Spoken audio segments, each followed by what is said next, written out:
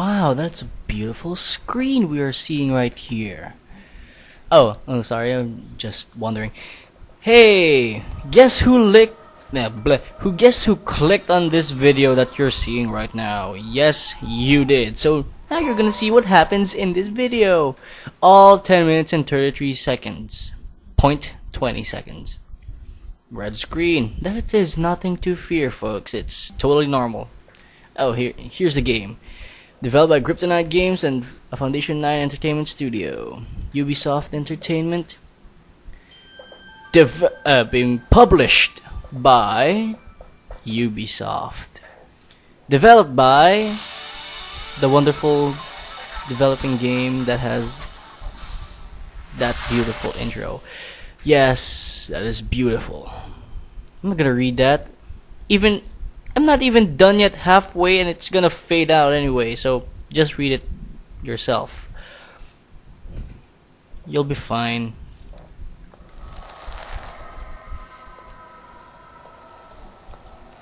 Oh, that Templar Knight. Unaware of what will be his oncoming fate. Not even his torchlight can help him.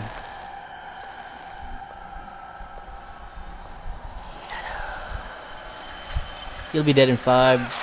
Oh wait, he's dead right now. Altair. And 2 other assassins. Assassins in the courtyard! Yeah, don't care about them. You're gonna see that move a lot in this game. That move that the other assassin did. To the face. And the beautiful sunset. Beautiful, isn't it? With fleeing ships in the sea.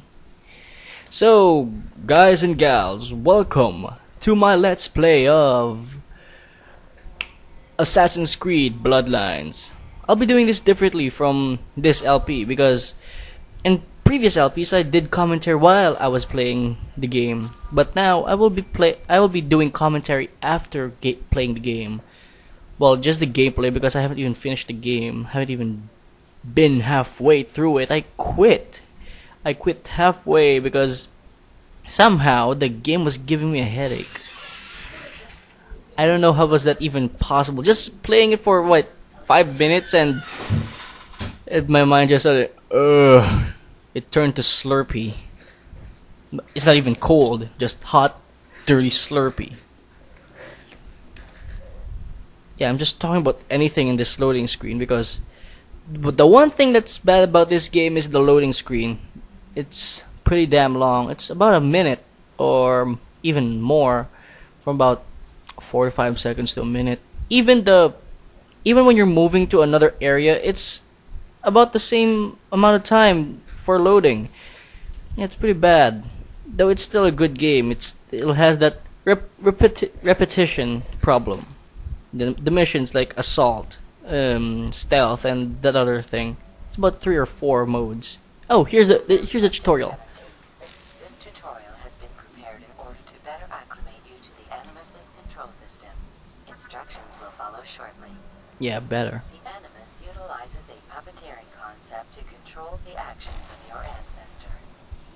I'm loading subroutines to validate your body's adaptation to the Animus. We will begin by exploring the default actions of each input. So this game is so intelligent it put three movement speeds for Altair. There's walk, there's run, and there's sprint. So walk casually. 2, run leisurely. And 3, sprinting away the hell from Templar Knights. If you hold the R button, it makes Altair do a pose. If you release R, it just makes him calmer and less obvious to spot. Now we're messing around with the cameras. This is just the basic tutorials for the game, like the running, the climbing, and then the cameras too, and the blending, which kind of baffles me because these are Templar Knights. But maybe I'll explain in the loading screen later. Yeah, about the loading screens, just the first loading screens here I will keep, and about in other parts, like maybe about part 3 or 4. Well, part 3 I'll remove some of the loading screens. I'll shorten them to about 5 seconds. so that we can keep the game as is. Short. No, I'm kidding. It's not short. There's about some side quests here. I've done some, but some are just the same. I heard there was an assassin here, but I didn't believe it until now. Oh no, there's no assassin here in this vast open space. Your ancestors' way of life will assist Now it's you with the anime is explaining about the creed. consists of 3 tenets. First, Never kill an innocent person. Second, always be discreet. Do not kill when in an open area. Compromise the clan. Do not have witnesses when you're killing. That's You about can it. restore synchronization That's a summary of the creed moments of your about ancestors' killing. life, or by respecting the creed. If you do like kill a civilian, you will lose a life bar, because Altair's starting life bars are about 5. You can upgrade those up to 10 and a lot. The way you gain points is when you complete side missions and collect things. I will explain the collectibles later because we're still here in the tutorial. We're just running around planks and climbing and running, jumping off high levels and jumping into bales of hay. That's about it. Climbing ladders. That's essential too. Climbing ladders. It's important to this game because without ladders, we would be nowhere in the world. If we don't have ladders, there would be no TLC matches in WWE. There would be no Ultimate X because TNA wanted a much more unique ladder match. Why am I talking about wrestling? God. Oh yeah, so climbing, jump off here because you want to sprint.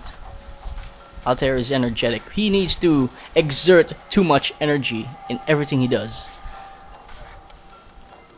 Also, he beats that guy in Infamous in climbing, even though Infamous just like just imitates climbing. Also, the Saboteur. I don't know how to properly pronounce Saboteur, but that's how I pronounce it. When you get to a high point in this game, like when you climb a high structure, there will be a point where you can walk onto a plank and press triangle synchronize, because somehow and apparently assassins love the scenery, because without scenery there would be no uniqueness in this game, right? Oh yeah, so there will be a loading screen here. Even when saving to a memory stick, it always saves. When it's saving, it has the same long loading screen, about a minute. So about that blending thing, alright, okay. To blend, you have to hold X while you're walking. You have to release R. When you're walking, you're still walking slow. You have your hands held together like in a praying position and your head down like a scholar. So what baffles me is that Altair is supposed to look like a scholar, and the Templars know that. I mean, the Templars don't know that he's not a scholar, he's an assassin. But aren't the Templars supposed to be intelligent, because scholars don't carry daggers and swords with them? They have Bibles or books or ancient scrolls that predict the future. But what? Is the AI dumb? Like, it should be when he gets close enough, curious. That guy's carrying a sword. He wears white. He's supposed to be a scholar. What the hell is going on? And you question the way of life, the director of the AI and Ubisoft itself, and you will be so screwed that Templars will be on your ass every freaking time. But no, that won't happen, because the Templars don't even think of it, that you're not supposed to be a scholar, that you're carrying knives and swords and hidden blades. But although the hidden blade is always hidden, they won't even notice it. And here we will pawn a guy who doesn't pay attention. He likes a tree over there. Yeah, pay attention next time.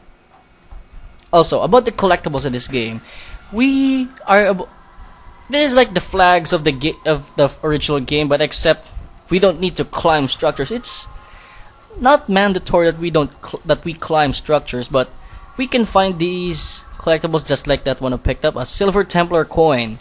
You can pick that up anywhere, everywhere. Just when you see one, you just need to grab it. I will also get an accomplishment here for Finding a gold Templar coin. Accomplishment. I need a gamer score for that. So there will be about a certain amount of coins in a certain stage, like this stage, the Templar Castle. There are about 5 silver Templar coins and 1 gold one. And the gold coin is worth more than the silver coins combined. It's like 10 points, while the silver Templar coins are about 1.